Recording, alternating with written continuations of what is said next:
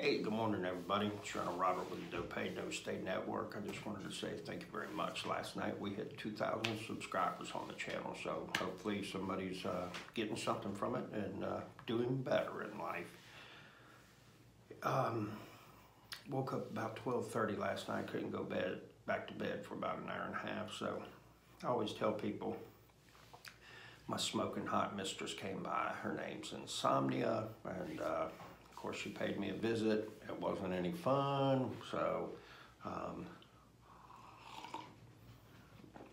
went back to bed, and I got an 8 o'clock appointment with a roof estimate with a customer that we got to get signed on contract, get that turned in and the ball rolling. Carla and I were working on the house on 48th Avenue, putting a vent fan in there. We got to fish the wire in the wall and make it so that it comes on when the light comes on. You know, these things take a little bit of time, but they'll pay off exponentially over the long haul. You know, and the biggest thing to remember is, you know, sometimes the short-term savings of not doing something will not outlast the long-term benefit of going ahead, spending the money and doing it, you know. And I know y'all hear me talk about this a lot of times, but a roof is a perfect example. And, you know, there's nothing fun about a roof. There's nothing sexy about it. There's nothing, you know, they're just not fun to spend all that money on something that you really don't get any kind of enjoyment out of. People are more likely to spend money on a jet ski, Harley, new purse, you know, a pontoon boat than they are, you know, buying a roof. However, that roof is going to pay for itself by protecting the house. And the thing is that if you've got a roof that is not good, then you're going to end up having problems, and it's going to cost you a lot more money. And so, you know, the thing that I always look at is,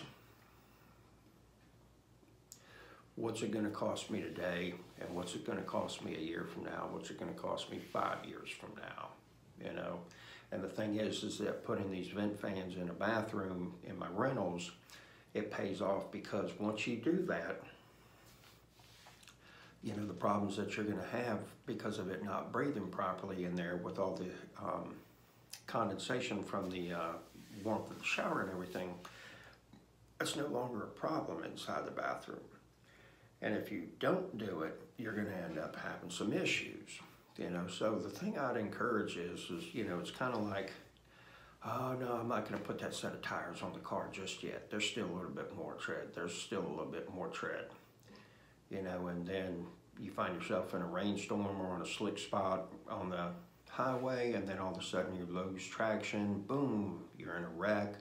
Now you're a couple weeks down because you can't get the vehicle fixed at the body shop quick enough, and you know, you didn't have insurance to get the rental car, and now you're out extra money. And so it was like, you know, did you really save anything by not going ahead and getting those tires on? You know, I run 14-ply tires on my dump trailers.